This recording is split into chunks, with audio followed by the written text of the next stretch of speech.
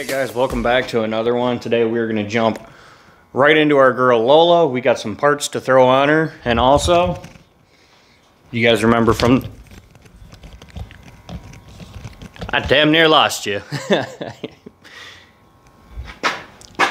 But if you guys remember from the last video, we got our roll cart all set up, and we're going to try to work out of this thing solely. And obviously with some help from our friends DeWalt in Milwaukee in the jump box there, but that's how I travel with those. But anyway, let's jump into the video, and I'll show you what we got going today. So what we have today here is we are going to be putting a 1/2-inch fitting on our CP3 from Fleece. I got a CP3 sitting here just to make life a little bit easier. Put some light on it, make it a little nicer. So when you're looking at the CP3 in the truck, your FPR sits right here, and then right here you have this factory 3/8 fitting. We're going to be switching that over to 1/2 inch because we are also going to be doing away with, focus darling, we're going to be doing away with the factory fuel filter and fuel filter head.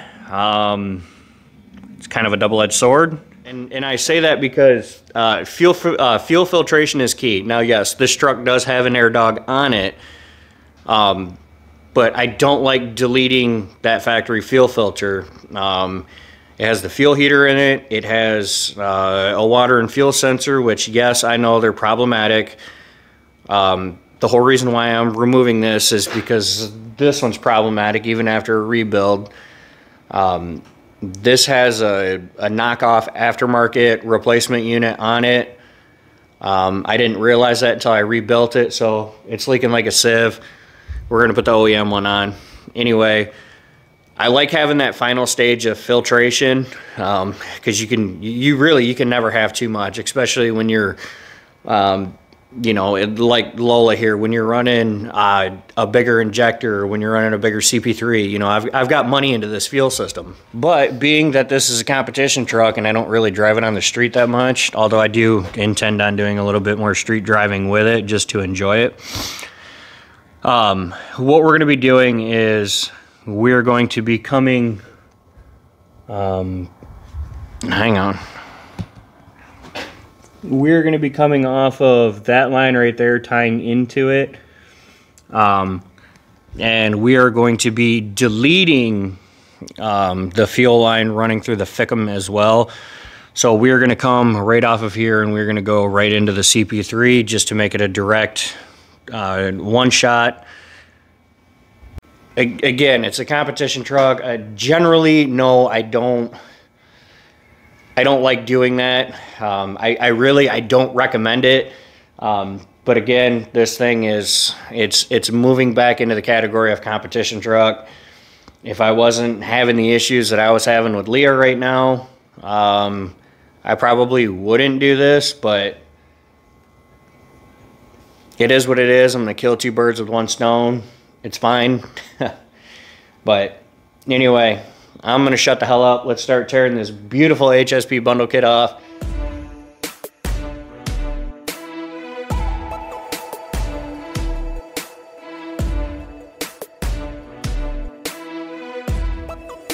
We have our adapter on here from Merchant Automotive for our fuel pressure gauge. So we are going to be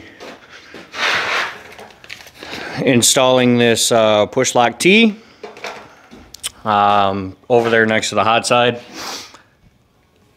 And then we're going to end up moving this back. Yes, I know there's some wiring hanging out here, but I've held off on taking care of all that because I knew we were going to be doing this little project here. Also, when I got my HSP kit, it was set up for the wrong Y bridge. No fault of anybody. We're a little more torn down.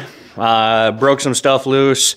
Tool cart is doing great. So far, I haven't had to grab anything from the big box. The big box is open because the stereo is up in the hutch. But unfortunately, we have to stop. And I will catch up with you guys later tonight after work. It'd be about midnight, so that's kind of why I pre-broke some shit loose, so now we don't wake up my neighbor. I like that one over there. So anyway, I will see you guys later tonight.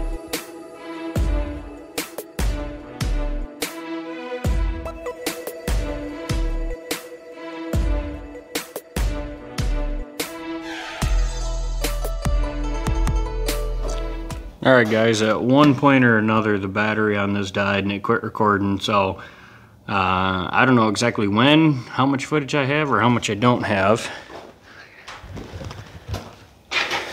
But we got everything here deleted. What does suck though is losing that little guy right there, that little Schrader valve. But I mean, we're still going to be keeping track of fuel pressure anyway with a gauge. But it, I tell you what, now that this is opened up here in the valley, it's even more opened up. So at least out of all of this, you know, we gained some space out of the deal. 10 after 1. It's been a long one. I'm ready to go to bed. But we'll pick this back up tomorrow. I'm going to do it in a separate video because this one's already rambled on long enough. I'm pretty sure it's more just me talking than any action happening. But we're going to keep trucking. The tool cart, the roll cart, I only had to pull 2 things out of it. Or sorry, out of the toolbox that I didn't have. Allen keys, which I need to buy those anyway. I need a couple sets of those. My light's dying. And a longer extension, which again, I gotta get its extension, so I'm super stoked about it. So moving forward, I think what I'm gonna do is I'm going to reroute the PVC lines on this as well. These ones are pretty checked, and I think I'm just gonna put an actual catch can on the truck. It's got over 450,000 miles, so I mean, there is some blow by. I'm not light on the thing when I do drive it, so, and you could bet your ass during competition, I'm not gonna be light on it. So anyway, that's it. That's what I got for you guys. Like, comment, subscribe, all that fun stuff. It really, really does help me out. To those of you guys that aren't subscribed, that keep coming back, I appreciate you. I do, but you know, like, hit that for me, man. It helps out tremendously. So anyway, take care, guys. God bless. Be good to one another. We'll see you on the next one. Be safe.